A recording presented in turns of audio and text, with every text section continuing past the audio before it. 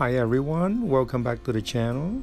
Today we will be talking about one of my favorite material that I've been using in my office for immediate extraction and bone preservation, or you can call socket preservation. In this particular video you will learn how simple this material can be for your day-to-day work to preserve the bone. You're looking at the tube right now. Tube number 5 was diagnosed with vertical fracture, endodontic fail, distal lingual pocket of 12 millimeter or even deeper.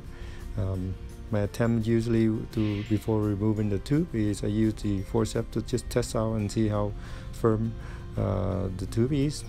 In this case, very firm, so I start with a buccal luxation with the straight elevator, going around the gum and quickly as I can, and also go back to the lingual and continue some luxation because of the distal and lingual bone defect.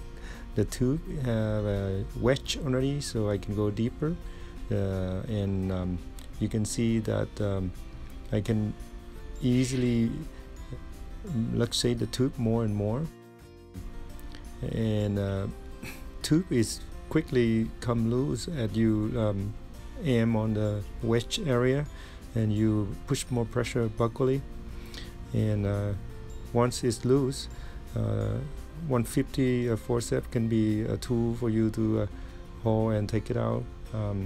You evaluate the tube, make sure that you got all the tube out, nothing broken, and time for curette. You are continuous curette the socket until you see a lot of blood come out, which is good for the socket to heal up.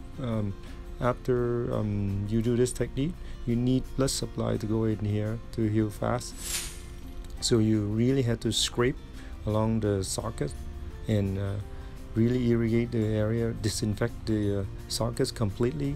The faster, the more you clean and get rid of all of the granulation tissue, the better for your healing process. So I want to make sure usually I irrigate with a big syringe, and then now a second time syringe. You can use strictly with saline, or you can use it Peridex irrigation. There is some controversy between Peridex and irrigation. I won't go deeper on that. But now we're going to go ahead and show you the product of the Osteogen Plug. It comes with the box of four in one, and each you can use for one tube.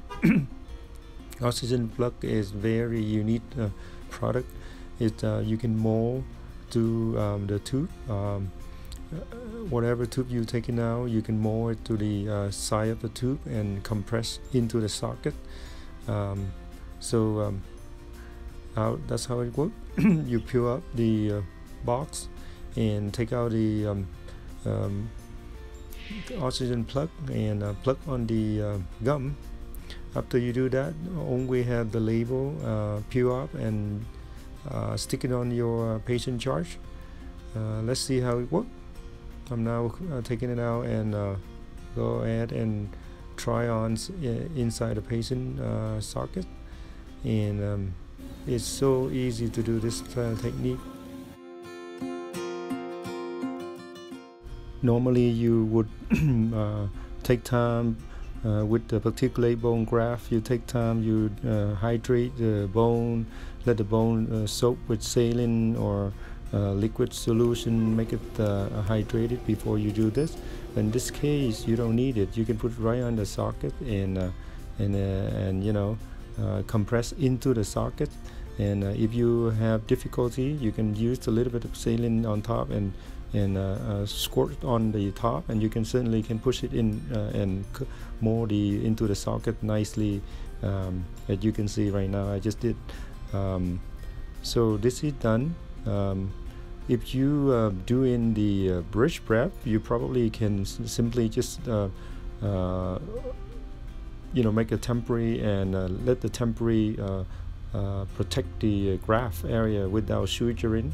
But if you are doing implant and you not placing any stay place on top, you should suture up with the socket to protect the graft from coming off. All you have to do is the horizontal cross technique, cross horizontal suture technique, and a couple stitch, you'll be done. That's it for today. Thanks for checking out the video today. I hope you like it. If you have a question, you can subscribe under my channel, and you can message me. I will try to answer the question to the best of my knowledge. Thanks again.